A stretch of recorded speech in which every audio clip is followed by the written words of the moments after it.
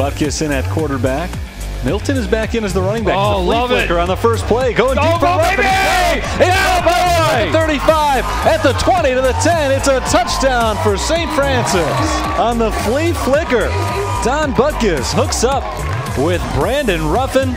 No score, just underway here in the second half. A free kick from just outside the box. Crow will bend it in, and this one will be deflected away. Williams got his hand on it, and then it bounced away across the far side post.